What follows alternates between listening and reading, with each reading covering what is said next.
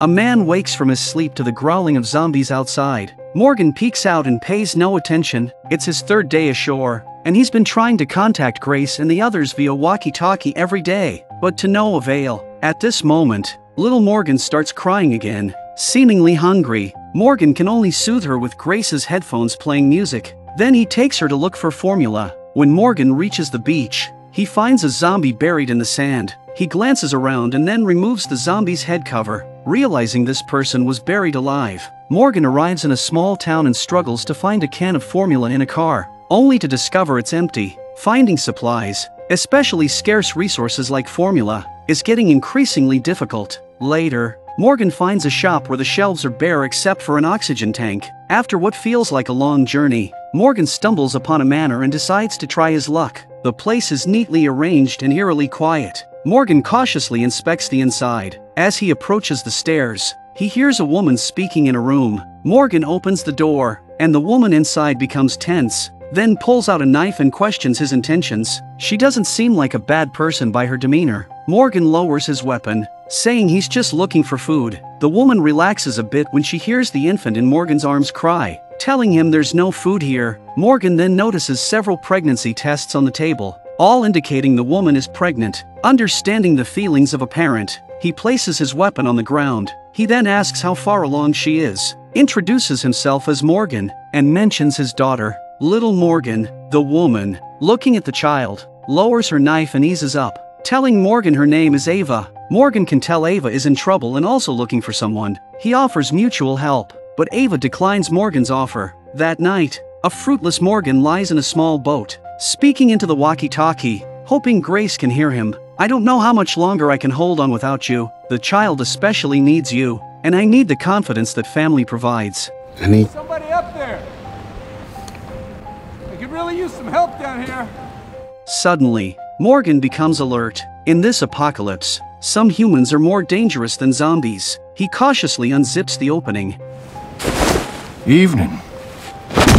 When Morgan wakes again, he finds masked people digging nearby. He looked up and saw several people with sacks over their heads standing before him. Hearing his child cry, Morgan quickly becomes alert but is pinned down by them. Morgan tries to negotiate, telling them they can take whatever they want, just return his child. But the leader retorts that she doesn't belong to him, just like the other children he's stolen. Morgan doesn't understand and insists the girl is his daughter and that he's never stolen any child. The man doesn't believe Morgan, simply asking where the stolen children are. It's clear that Morgan has been taken for someone else. At the man's command, they cover Morgan's head and throw him into a hole. Morgan suddenly remembers the zombie buried in the sand from the day before. Realizing it was the work of these people, he pleads with the man not to do this. Morgan isn't afraid of death but is worried about little Morgan being left uncared for. Just then, a commotion erupts outside, followed by gunshots and screams, and then the sound of a child crying. Morgan quickly removes his hood. The people outside are lying on the ground,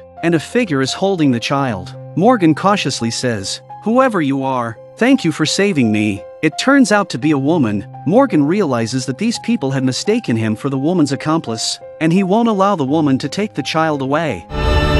She's better off with me than you, and you'll get over it. Morgan attempts to resist, but the woman immediately fires a warning shot. I was shocked when this woman showed up. This is Alicia and Nick's mother. She's alive, but Morgan has never seen Madison.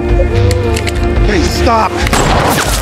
Madison takes the child and quickly leaves. Morgan can only stand there, watching her depart. Madison carries the child along the beach, then uses the walkie-talkie to contact the person she's meeting. They agree to complete the handover at the old place. Then Madison arrives at a pier, but when she enters, she finds the contact hasn't arrived yet. Madison contacted them again and was told that they were late because they had found a new egg. Egg means child. Madison put little Morgan in a baby box. After a while, Madison starts recording in a notebook. From the contents, it's evident that this team has collected 758 children. People like Madison, called collectors, are responsible for helping the team with such tasks. A woman's voice comes from the walkie-talkie, seemingly calling her husband, claiming the child needs him. Hearing this, Madison knows there's another prey. She contacts the organization, saying she's found a new egg. She'll leave the child in the house. They can come later and take her away. Madison prepares to find this new egg. Madison contacts the woman using the walkie-talkie, saying, I heard your message. I'm someone who wants to help. Where are you now? The woman replies, how do I know you're not one of those child-stealing bastards? It seems Madison's organization has a notorious reputation. Madison simply says, I'm a mother too. You can trust me. As Madison speaks, zombies surround them. She pulls out her weapon.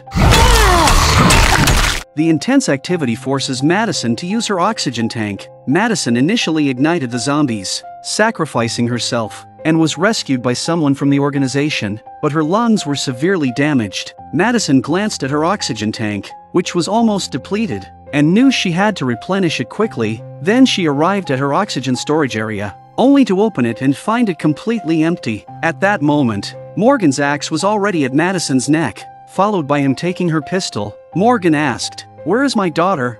Madison calmly replied, somewhere you'll never find. Where did you hide my oxygen? Morgan responded, also in a place you'll never find, unless you lead me to my daughter. Madison, with a threatening tone, said, the people behind me have 100 ways to kill. But Morgan didn't care. He just wanted to find his daughter. With no other choice, Madison had to lead Morgan in the search. Along the way, Madison kept urging Morgan to give up, saying, the people behind me will kill you, and claimed they weren't stealing children but saving them, asserting, you parents can't properly care for them. Every so often, Morgan would allow Madison to breathe some oxygen. Soon, Madison led Morgan to the pier, but unfortunately, they were too late, and the child had already been taken away. In desperation, Morgan searched around and then noticed a record book on the table, and beneath it, another book with Padre written on the cover and Collector No. 6-inch in the name section. Morgan was shocked to see that Madison was from Padre. Madison was also surprised because ordinary people shouldn't know about this place. Morgan couldn't care less. He asked Madison to take him to the Padre headquarters. On the way, Madison continued to persuade Morgan that it was not in the child's best interest to be with him. Morgan angrily retorted, what right do you have to decide what's best for my family? Unafraid, Madison replied, I used to be a lot like you, but now I'm different. Just then, a zombie approached from behind. Morgan had to deal with the zombie first. Taking advantage of this, Madison grabbed her weapon and resisted, but Morgan quickly pounced on her. They struggled fiercely, but Madison's combat skills were no match for Morgan's, and she was quickly subdued again. However, at that moment, Morgan was distracted by the names written on Madison's wrists. One read Alicia, and he quickly checked the other, which read Nick. Suddenly, Morgan took 2 steps back, unable to believe what he saw. You're Madison Clark. Madison looked puzzled, wondering how Morgan could possibly know about her children. Morgan explained that her children told him she was dead and that he had seen the stadium. Madison then believed that this man must know her children and incredulously asked if they were still alive. Morgan was silent for a while before saying he would tell her everything, but she must first help him find his daughter. Madison reluctantly explained that Padre would only return children if another child was provided in exchange. Morgan flatly refused. Unable to comprehend why Padre would want to take children from other families, Madison insisted they were giving these children a better life and that it was the only way to get his daughter back. Morgan thought of the pregnant woman, Ava. He met yesterday, the one calling for Madison. He reasoned that if Padre could take care of her and her unborn child, it would be a good option, and he could also get little Morgan back. Madison assured him that this would definitely get his child back and urged him to lead the way to Ava. Morgan, feeling guilty, asked if Padre would really take good care of them. Madison firmly assured him that they would. Morgan then felt much less guilty. If that's the case, it's not like he's betraying the woman, but they'll be well taken care of. Morgan took Madison to the manor where Ava was located,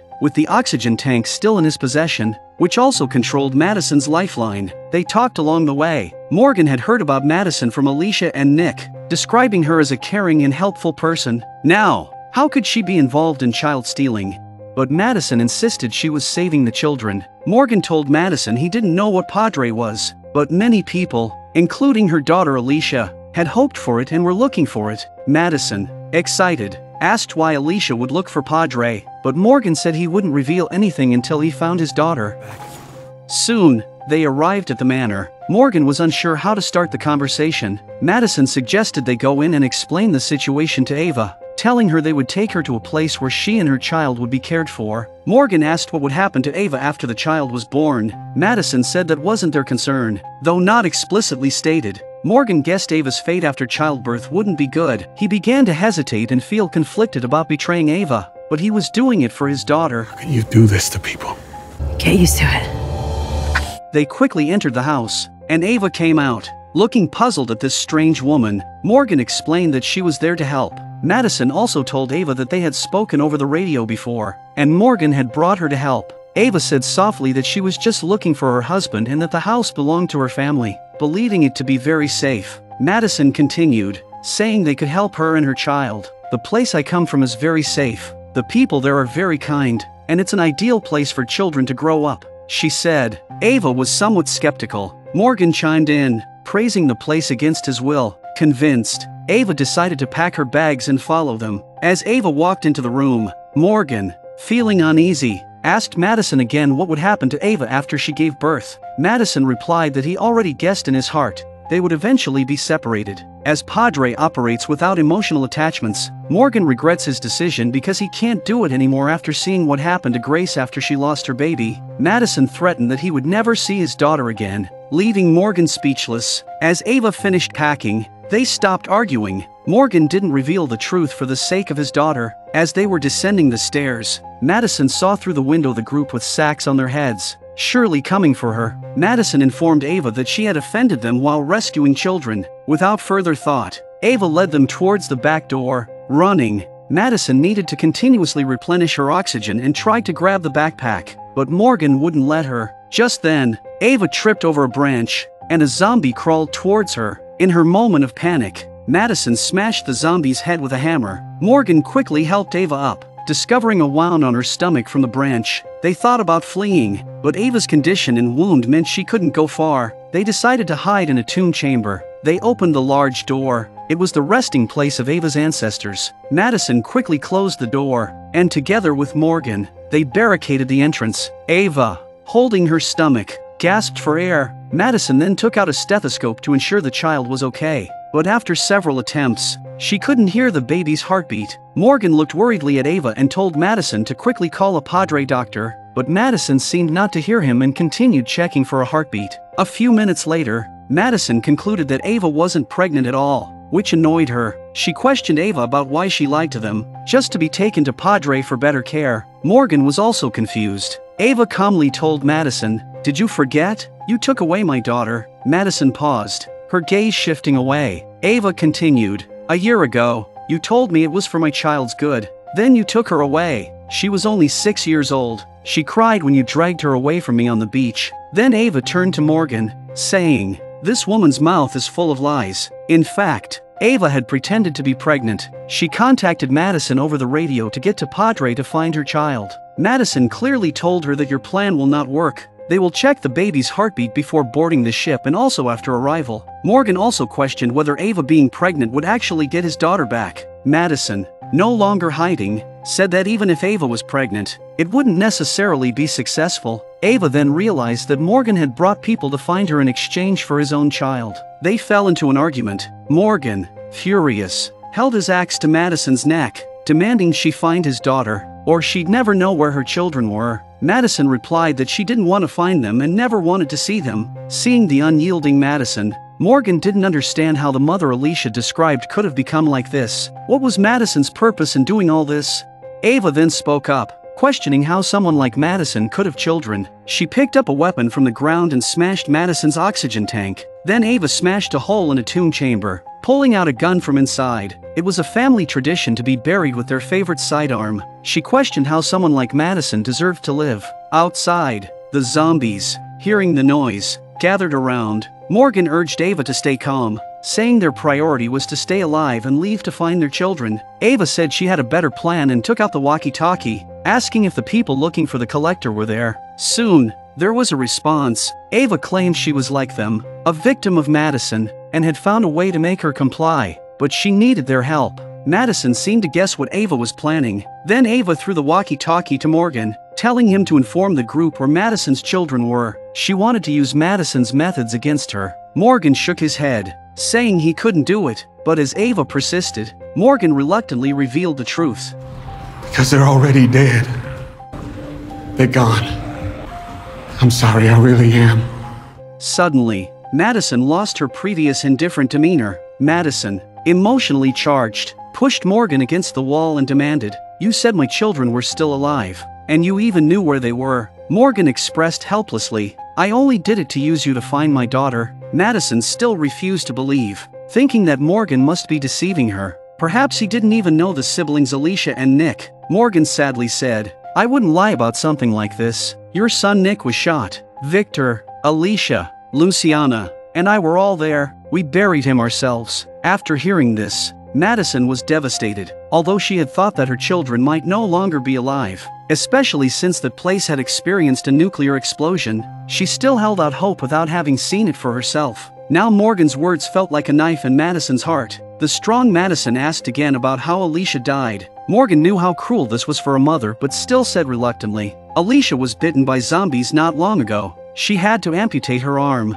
but it was too late. She got infected. Yet, she fought against the virus for months, longer than anyone I've seen." Hearing about her daughter's ordeal, Madison wished she could bear it for her. Her poor daughter had suffered so much. Morgan continued, "The last time I spoke to Alicia, she was nearly gone." Madison felt choked up. Even Ava stopped speaking. It seems when grief reaches its extreme, even tears refuse to flow. I'm sorry. Half an hour later, more and more zombies gathered outside. Madison just sat there, dazed, perhaps regretting not having gone to look for them sooner. Morgan observed the outside. At least 30 zombies were gathering. This would surely attract more. Ava's walkie-talkie started ringing again, the group urging her to make the trade. Morgan said, "Now that you've lost your bargaining chip, they'll likely kill us if they find us. I nearly died at their hands before." Then Morgan turned off the walkie-talkie, but with the zombies gathering, it was only a matter of time before that group found them. They needed to fight their way out quickly. Ava stated that only if all three of them fought would they stand a chance. Morgan glanced at Madison in the corner and then told her they needed her help. "I'm also sorry for not telling you the truth about your children at first, but I did what I had to do for my daughter." Madison, with a melancholy expression, inquired about what her children were doing before they died. Morgan said, "The first time I met Nick, he wasn't doing well, and Alicia was the same. They both thought you were dead but believed in what you were doing and strived for it. Then the accident with Nick happened." Madison pictured the scenes of her children's deaths in her mind and then asked how Alicia was bitten. Morgan continued, "Some madman wanted to launch a nuclear missile. Alicia tried hard to stop it. She didn't succeed, but she survived the explosion. She helped me, my daughter, and some people we cared about escape the radiation. She struggled hard against the infection." A glimmer of hope rose in Madison's heart. Morgan hadn't seen Alicia die, but then she thought, no one bitten by zombies could survive. Yet, Morgan added, "Alicia isn't just anyone. Maybe she'll find a way to survive." Madison said calmly, "Even if she survives, I don't want to go looking for her." Morgan was puzzled at this. Madison then shared her own experience. Initially, she had sacrificed herself at the stadium and, fortunately, was saved by Padre's people. Padre made her a collector, specifically to find children. As long as she completed her tasks well, they promised to help her find Alicia and Nick. Madison worked harder than any other collector. When she had found more children than anyone else, Padre's reward for Madison was to help her find Alicia and Nick. However, Madison refused because she had seen through Padre. She didn't want her children to be forced to do things they disliked. Just like her, Morgan, confused, asked, "If you don't want to find your children, why continue to work for Padre?"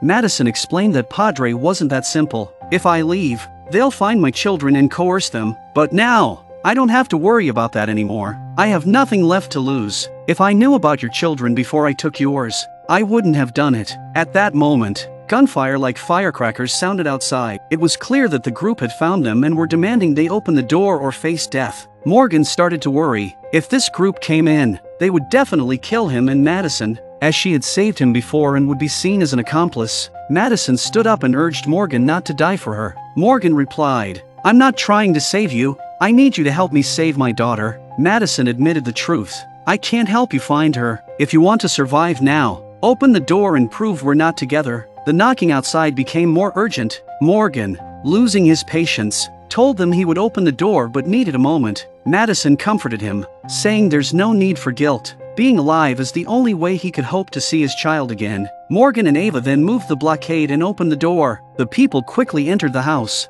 and their leader walked in last, removing his hood. He was a middle-aged man. Wilt's son had been taken by Madison last winter, and he was here to make her pay.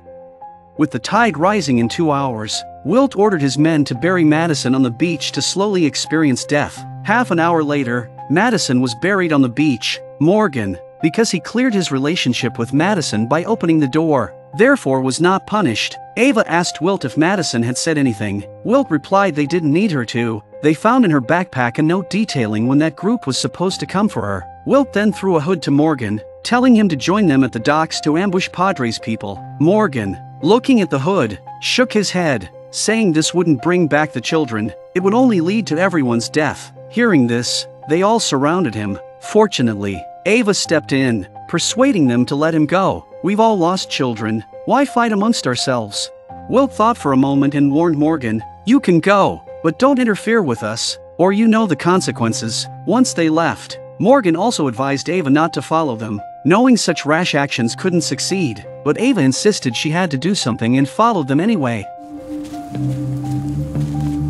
An hour later, Madison was struggling for air as the tide began to rise, and 2 zombies were washed ashore. Madison took a deep breath. She wasn't afraid of death, but being eaten alive by zombies was the most terrifying thing. Strangely, 2 of the 3 zombies had burlap on their heads. Madison thought back to the children she had taken away. Perhaps this was her retribution. As the zombies drew closer, Madison closed her eyes. The first zombie was suddenly tripped by the sand and fell to the ground. It crawled towards Madison again, but fortunately, Morgan arrived in time. Then, Morgan effortlessly took care of the other 2 zombies. Morgan hurried over and dug through the sand, telling Madison she shouldn't just die like this. Madison thought he was coming to her rescue for his daughter, but Morgan said, it's not for that. When I encountered your children, I was as confused as you. I wanted to run away from everything, and they were instrumental in my transformation. Don't lose yourself. Those who are alive can be saved. And Alicia says that's what you told her. Madison was having trouble breathing. Morgan urged her to hold on and quickly went to get an oxygen bottle. At this time, 2 more zombies arrived from the sea, one of whose head covering was eerily familiar. It was the leader. Madison knew Padre had killed them. Before that, she had advised these people not to go to the dock, but now they had turned into zombies. Morgan hurried back with the oxygen. Morgan! Killing a few zombies was easy for him, but he was shocked when he noticed a doll at the waist of one of the zombies. It was Ava's. Morgan held his weapon against the zombie's neck and removed its hood. It indeed was Ava. 3 more zombies were approaching from the beach. Morgan regretted involving Ava, leading to her needless death. The zombies are already on top of Morgan. The other 3 zombies were getting closer and closer. Madison, anxious, reached for a weapon and managed to get one. As the zombies drew near, she broke the legs of 3 with one move and then smashed them one by one. Morgan kept apologizing to the zombies. Madison arrived to kill the zombies. Then she ran to breathe from the oxygen tank. Once she recovered, Madison told Morgan, I've doomed so many families. There's no saving me now, but I'll help you find your daughter. To go to Padre, there's only one way. We need to find another child for them. Morgan pondered for a while. Then seeing a radio in the backpack, he thought of a plan. Soon, they arrived at the dock where Padre's people were waiting for Madison. Seeing a stranger, the leader asked Madison who he was. Madison said he could provide something. The man looked at Morgan skeptically. Morgan spoke up. I have some information. There are people on a small boat outside, with a pregnant woman and a child. I can tell you a lot, but you have to take me with you and let me join you. The man, after hearing this, did not object and allowed them onto the boat. With that, they passed this hurdle. After traveling some distance, Morgan asked Madison where they were going and where exactly Padre was. Madison said she had been working for them for so long and knew nothing. Then, their eyes were blindfolded. And with that, Season 7 of Fear the Walking Dead officially ended.